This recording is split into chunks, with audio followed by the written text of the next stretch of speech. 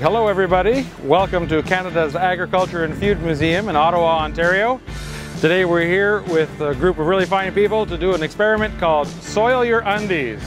So with us today we have Chris Giles from Stanfield, we have Ed Gregorich with Agriculture and Agri-Food Canada, and Carrie Lee Birchall with the Canadian Ag and Food Museum, along with myself, Alan Krusell, the Chairman of the Soil Conservation Council of Canada.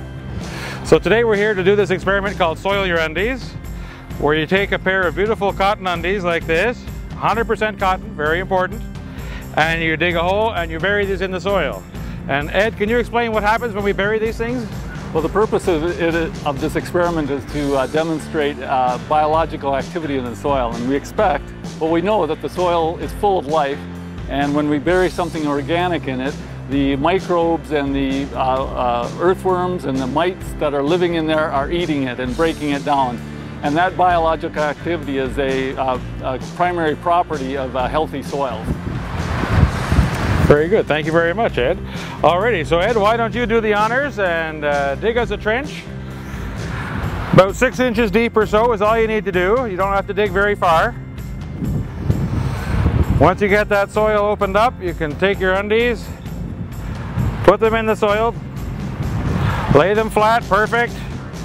Then you cover them up again, leaving just the elastic waistband exposed, that way they're easy to find.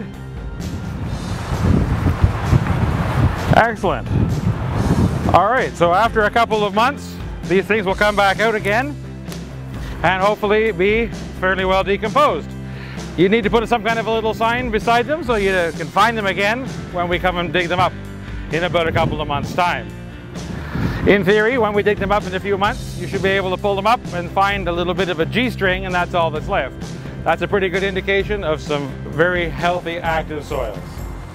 All right, Chris, did you have a few words from Stanfield? Yeah, we just want to say from Stanfield, we're super excited to participate in a fun activity like this, especially when there's so many people concerned about the impact on the world. We definitely want to leave the world a better place for the young ones, and I know for my children, it's important to me. Thanks very much. Great, thank you. Carrie Lee? Well, the Canada Agriculture and Food Museum is thrilled to be working with the partners to help talk about soil science and soil health. Very important to agriculture, so we will be talking to our public as they come through to understand what's going on underneath the soil. Very good. Thank you very much, Carrie Lee. So thank you very much to all of the participants today. It was really, really great to be here. Excellent to be able to get these things buried. Please try to do this experiment at home. Very easy to do. If you check out our website, www.soilcc.ca, you'll be able to find the how-to instructions on how to do this experiment. Really easy, really straightforward. When you do dig them back up again in a couple of months' time, please share your pictures, share your experiences with us on Twitter. Use the hashtag SoilYourUndies.